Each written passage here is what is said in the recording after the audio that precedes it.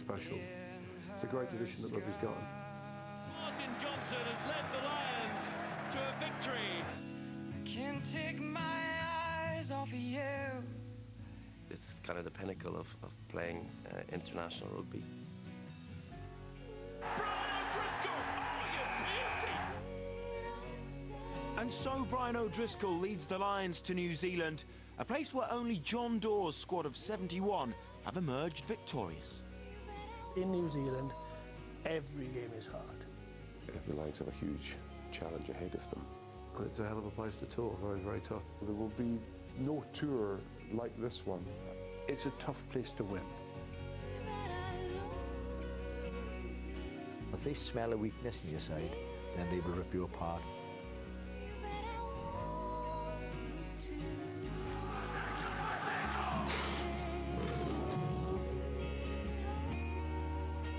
"11 games, every one of them tough. The Lions will travel the length and breadth of New Zealand from Auckland in the north to Invercargill, just over 100 miles south of Dunedin. But we start in Rotorua, in the middle of the North Island, for the first game on tour against Bay of Plenty.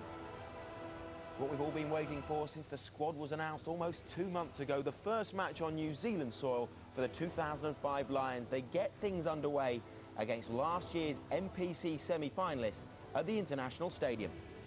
Well, the advanced party of Lions fans have arrived for the full duration of the tour, the hardcore. Arguably the most committed group of supporters in rugby. They were immense in South Africa. It was the same story in Australia. New Zealanders will know today that the invasion has begun. And a huge crowd gathered outside the team hotel in Rotorua about an hour ago to wish the side well. If you're nervous at home, just think what the players must be going through. Today's game can set the tone for the tour ahead. So here we go then. Over the next 6 weeks, it's probably best to sleep in your Lions shirt. It's one less thing to think about when the alarm goes off. In just over half an hour, the Lions will run out in front of a full house in Rotorua and make their first impression in a land where rugby is religion. I'm joined this morning by 3 men who I know are itching for this tour to get cracking. Former All Black captain Sean Fitzpatrick, Dowie Morris, who played in all 3 tests the last time the Lions toured New Zealand, and Scott Quinnell with 2 Lions tour under his belt. And Scott, we all know how important it is to make a good first impression. It's vital. They're over in New Zealand. They've been there for a week now, and this game now is upon them, and it's fantastic. It's what they've wanted. All the training they've done for the last couple of weeks, they could put that disappointment of Argentina against them a couple of weeks ago. They can get their teeth stuck into it now, and it's what they're there for. The games can begin. Need I ask, how are you fairly excited? Very excited, as I think everybody watching at home is and you can just see those shots there. And I mean, as an ex-Lion, your shirt has been given to you. The wait is over. The debacle in Cardiff is forgotten, and now the tour has begun. So it's as simple as that, mate. Sean, you were captain 12 years ago when Dowie and friends arrived down in New Zealand. Since then, nice the game's turned professional. I mean, what's the hype been like in an already rugby-mad nation? Oh, it's huge. As Dowie does, you just saw the shots there for the team walking out of the hotel. The whole country's come to a standstill, basically. Basically, that's the reality. It's huge, and I just can't wait. And they're playing the Bay of Plenty, which is you know, the heartland of New Zealand rugby, really. So it's a great place to start. Well, the Lions arrived at the ground a short while ago. World Cup finalists, Grand Slam winners, players that have reached the peaks of the sport. But how are they going to be feeling right now, Scott?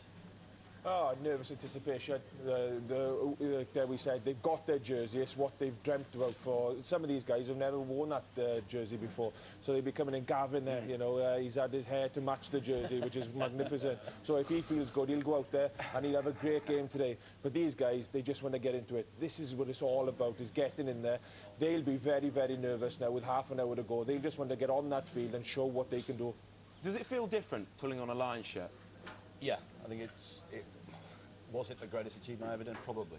I mean, it's just an amazing feeling. And I mean, you know, all the great legends of Lions have taught. The Willie John McBrides have said it. You know, you're the best at that time in the 4 countries. Pulling that shirt on, you go out and play for yourself, for your family, for your friends. Everybody's gone to New Zealand. Everybody's gone to South Africa and Australia. It's just an amazing tradition, and one that should be going on. And you know, those players today have got a great responsibility. They know that.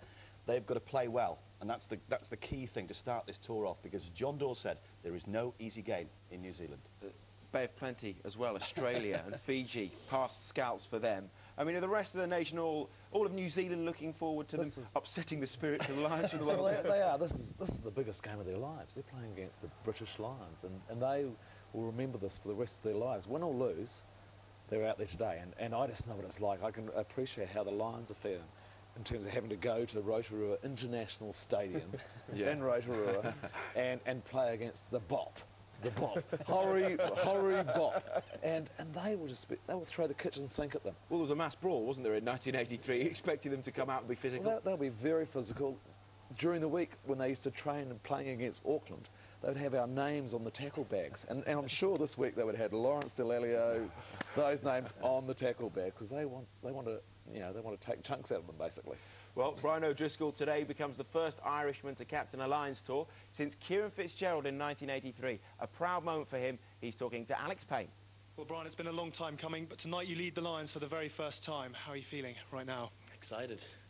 Just a great sense of anticipation. Everyone in that changing room as well, pumped up for the game, and just thoroughly looking forward to kick-off at 7:10 here. It's been a long wait for some guys. I haven't played a game in 4 weeks, so I'm chomping at the bit, and I know there's a number of other guys in that room are of a likewise mind. Is tonight all about getting the victory, or have you got to string together a performance as well? I think we want to perform. I think it's important that we win, but we want to start playing some of the standard rugby that we've been practicing. It's gone well for us, so we want to carry that through into the games, and it starts tonight. It's been well documented that the Bay of Plenty are going to throw everything at you. How crucial are those first 20 minutes going to be? Yeah, I think it's important we start well. Make sure we get some good go forward. But we're going to throw everything at them as well. So there's been a lot of talk about what they're going to do to us. I think we've got to think about our own game and not worry about them so much. And hopefully it'll click together and produce a performance that I think is in this side. We hope it goes well for you. Thanks for talking to us, Brian. Good luck. Well, Woodward held him back for the Argentina game. Do you expect him to lead by example out there this evening? Oh, I certainly do. He goes, every time he goes and puts any jersey on, he plays with 110% commitment, And these guys today, they know that when they put that jersey on, they're in an environment where if they don't play well, they can get turned over. So they need to go out there, they need to front up. The forwards need to front up. If they go there and they take it in, it's interesting for me today with Stevens, Bullock and Jenkins. If they have a good game and they lead that forward, especially scrum time, then we can have the back. The backs, when you have a look at Lucy, O'Driscoll, Henson, Shanklin, Cueto, they're very, very exciting. But if they don't get that ball, it could be a long afternoon for them. I think it was Ian McGeechan who said in 1997 he selected Martin Johnson as captain because he wanted someone enormous to knock on the opponent's changing room door. I mean, it's not going to be the case with Brian O'Driscoll. How do you feel they'll differ as captains? Difficult to say, but I mean, you pick a captain that is a shoe-in for the Test side, and Martin Johnson was, and Brian O'Driscoll is, just on his form. Different types of leaders, Johnson leading the forwards. But you've got Dallaglio there. I think that's why Lawrence Dallaglio is on this tour. His experience is huge. So Brian O'Driscoll, yes, on paper he is the captain, but so much goes on in that forward path. The likes of Dallaglio, the likes of Hill, the likes of Martin Williams, crucial in that thing. But again, he is a leader and a fantastic player. But they've got to play rugby today. They've got to play. They can't just go there and defend. We saw what happened against Argentina, and we saw the All Black trial yesterday. You kick badly to them, they're going to run back, even the side of the Bay of Plenty. So it's all about how they're going to go out and focus on this game. Again, on the subject of O'Driscoll, though, a man widely respected by the New Zealand public? Hugely. He's, in terms of captains, he's ideal. Yeah, I love what he said there. And that's what you need, that attitude. We're going to throw the kitchen sink at them. Yeah. Everyone's been talking about Bay of Plenty and New Zealand rugby. Absolutely. Fantastic to hear Brian O'Driscoll saying, we're going to go out, we're going to take the game to them. That's what they've got to do. If they give the Bay of Plenty any glimpse of hope, it's going to be hard. Yeah, they're going to chuck it at them. OK, well, the Lions touched down over a week ago, and Alex Payne has been with them every step of the way.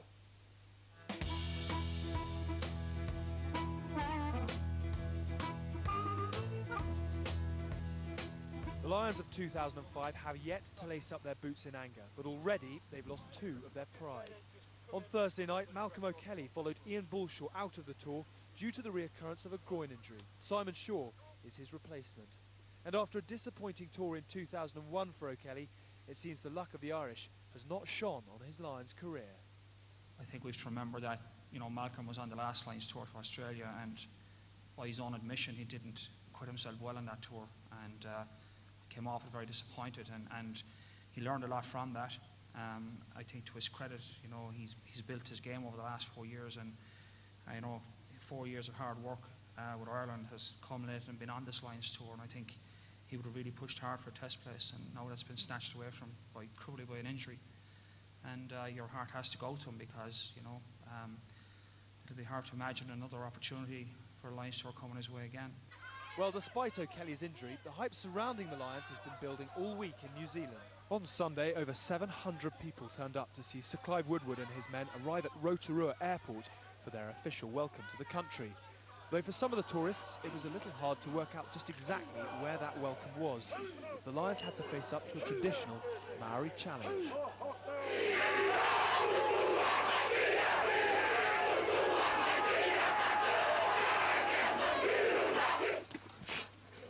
But both tour manager Bill Beaumont and captain Brian O'Driscoll managed to hold their nerve and pass the test, before the whole squad, led by Matt Stevens, replied with a song of their own, though it offered a little less oomph than their hosts. Bread of heaven, bread of heaven, feed me till I want no more. Feed me till I want no more. Well, the 700 interested spectators on Sunday were somewhat overshadowed by the 5,000 people who turned up to watch the Lions going through their moves at North Harbour Stadium on Tuesday. Though there was little given away to the All Blacks, it provided an opportunity for fans to see their heroes in training and gather some valuable mementos.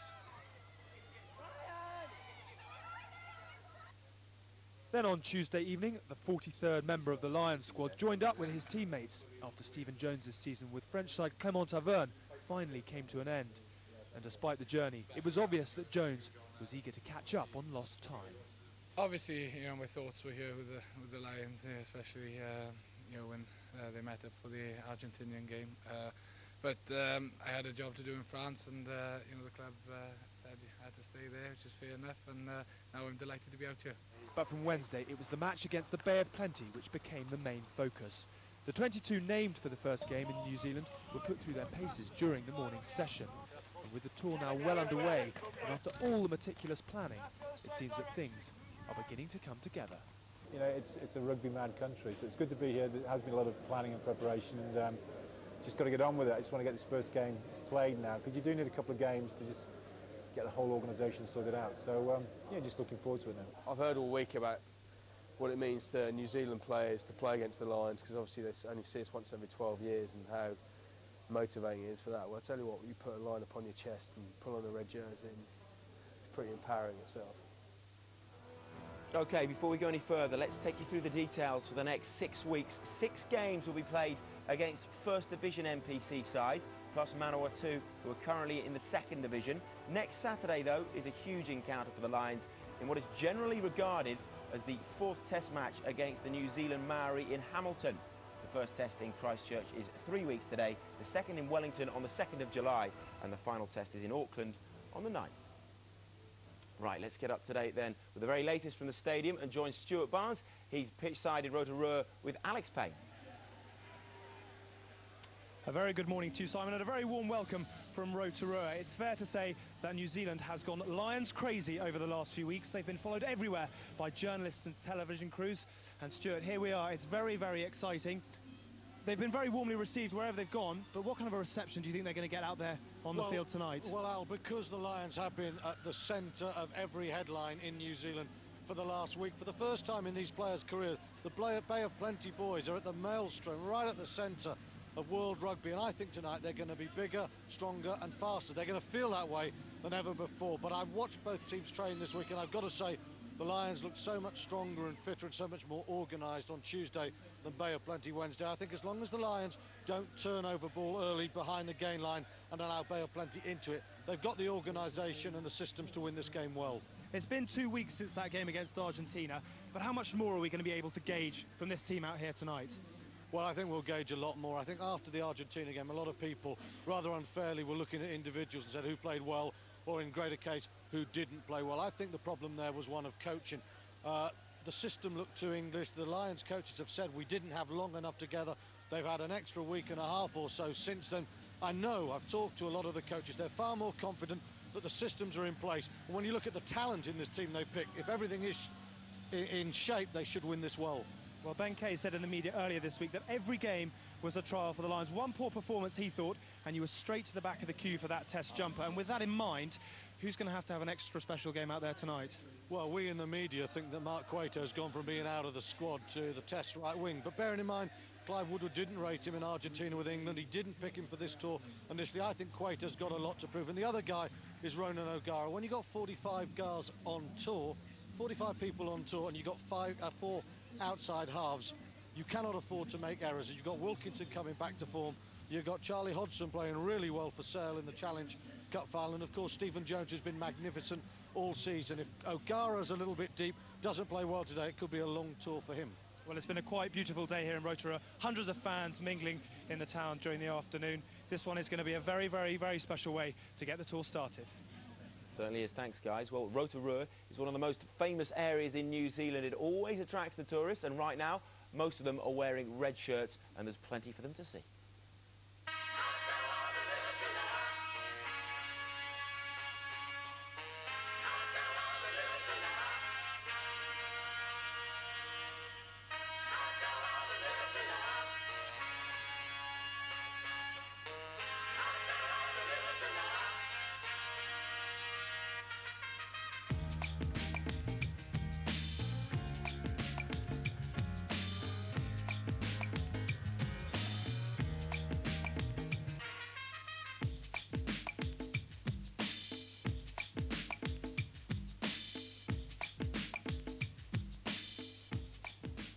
So that's what Rotorua has to offer, but what about Bay of Plenty? Here are a few players that the Lions will need to be wary of.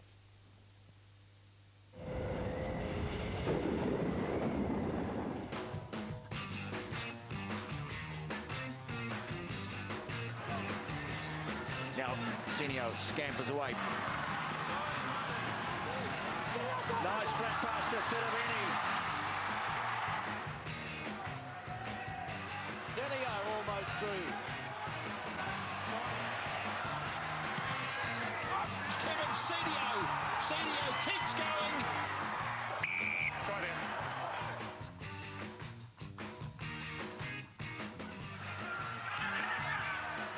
And here's a run straight through. Boy, what a start. Tahana.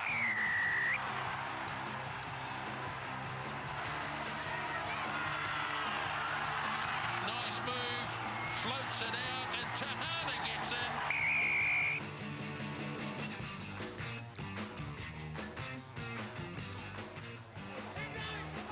Horrendous battle. Orman. Gives it down to Orman. Orman needs support. The Chiefs on a roll here. Orman gets a big hit in. Oh, what a beauty. So plenty of Super 12 players in this Bay of Plenty squad. For you, though, who are the key men? Well, I think they've summed it up very well there. Yeah. I think, you know, Wayne Ormond, Player of the Year a couple of years ago in New Zealand, outstanding leader. And he's the kind of guy that the Bay build their team around. Quite superb. Kevin Senio, the halfback, is another one. Adrian Cashmore, which we didn't mention, the fullback, has played for New Zealand, played for the All Blacks, has been up in Japan for the last 3 or 4 years, and has come back this year, played in the Super 12 and did very well. What about these warm-up games? How much of a hand will Graham Henry have had in them? Will he have had a say to some of the coaches, target certain players? I want you to play in this sort of way? Yeah, Vern Cotter is he was the coach of the year last year, and he helped the Crusaders. He was the assistant coach of the Crusaders. I'm sure he's spoken to Graham, but in terms of Graham influencing the way they're going to play the game, no, I don't think so. OK, well, it's a vitally important match for the players. The same can be said for the coach. Points to prove for Sir Clive Woodward, who played in this fixture 22 years ago for the Lions. He's talking to Alex. Well, Clive, after all the hype, it's finally time to get this Lions tour going. How are the guys feeling tonight? I think they're feeling fantastic. It's just excited. It has been a long time coming. I'm very, very happy with the preparation, happy with the team, and you know, to see the guys get the shirts tonight. Gareth Jenkins presented the shirts, which was fantastic for him. Just the young faces, but even Brian O'Driscoll, you know, coming up last to get his shirt as captain side. It's a big, big thing to these players. But you know, my job is to try and keep their feet firmly on the ground. We've got to come here tonight, got to win this game and move on. So you know, it's a tough first game for us. So a lot of hype around, but we've got to go out there, put it all out of our heads, and just you know, do what they're here to do. They're very good players, and we've now got to really, you know, step up to the mark against a very good provincial team. Realistically, can you afford anything other than the victory tonight?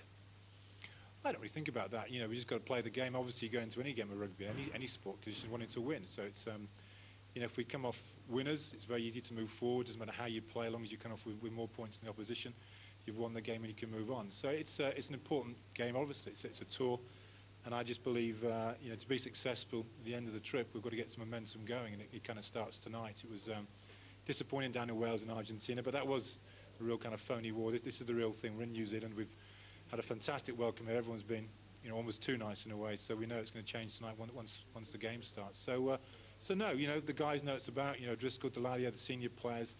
We need to win this game and get off to a winning start, and just really looking forward to it, and just can't wait really.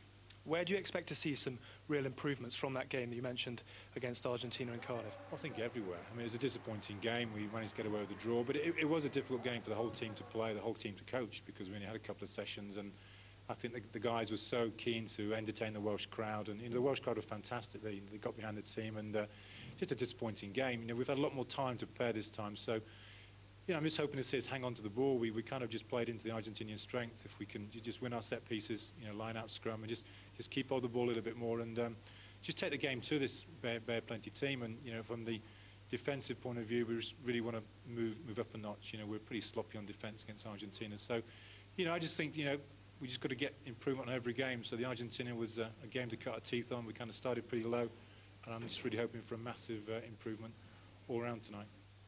Both Woodward and Dallaglio as well this week saying it's all about momentum, getting things right in the lead up to the test. But how much of their hand can they reveal, do you feel, before Christchurch? I think they just need to go out and do the basics well. If they go out and do the basics, then they should take care of itself. You know, Clive talked about entertaining the crowd there. Don't really need to entertain the crowd. If you win, you entertain the crowd. You know, then the crowd go away happy, and they go away content that, right, we've had a win under our belt, now we can move on. They need to go out there today, they need to scrum well, line out well, hit rucks and mauls, and if they do that, then they'll go on and win the game. So, priority number one then, not victory, performance for you? Yes, it is, because you've got to build on something. Yes, they've got to win. You know, it's as simple as that. If they lose this, my word, the New Zealand public will have a field day on the Lions. I can't see that happening. But you've got to see some structure. You've got to see how they're going to play. Yes, they're going to be tight. You know, these guys are international players. They are fitter than the Bay of Plenty, but it's the structure behind it, especially likes of Henson and O'Driscoll. I'm looking forward to that combination. Obviously, O'Driscoll, we know all about him. Henson's had a very good season for Wales. That combination could be test match, but again, a lot hinges on it. Yeah, what about the back row as well, Sean? Well, I'm interested to see how Hill goes. Dallaglio is a huge influence. I've said right from the start, he's crucial to the success here. As Dowie said, O'Driscoll needs Dallaglio. And Dallaglio's a leader. He's been there before. He knows what to expect going to Bay of Plenty, to the international stadium. He's been in this environment before, and it's crucial, as the guys have said. They've got to do the basics well. Don't do what they did down in Cardiff. They've got to do the basics well, scrum well. Forwards are forwards, backs are backs. We keep going back to it. They've got to do that. So is it going to be a winning start then, do you feel, Scott? Yeah, sure it is. They'll go out there. They'll want to prove a point this afternoon, and I think they'll go out and they'll win well. Dowie? Yeah, bookies are giving about 25 points. If they do that, they'll have done very well. Sean? Well, I'd be happy with a 14-point win, actually. Right. He's got a fiver on it. There's money on that. Fair dues. So we're just about set then for the start of what is going to be a thrilling few weeks, and the pride of 2005 are moments away from pulling on the famous red jersey.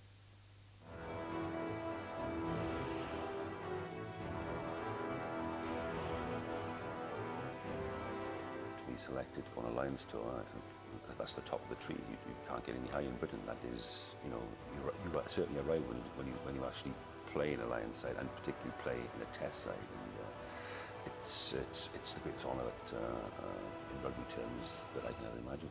Well, my first tour, 74, of course, I'd never really met any of these guys. I'd never played against people like Gareth Edwards, but you know, they were absolute superstars. They were heroes. They were my heroes. And to suddenly be selected and sat in the same room as these guys, thinking, you had to pinch yourself that you're going to be in the same team. The supporters come together to support the one team. During February and March, we'll travel to Edinburgh and Dublin and London, Cardiff, and we'll follow each other's teams. But the Lions come together in unison, and not only the team, but the supporters sing as one nation. It's about teamwork. And when you go to the far side of the world, you have to have people standing together. And you have to have that word that we maybe don't hear a lot about today, loyalty. Well, Lions fans know exactly what that word means. Everyone in red loyal to the cause. 4 nations standing together. And if you haven't got tickets before you travel to New Zealand, don't bother. They are like gold dust. Just look at that. They have arrived. Get ready. Kick-off is next.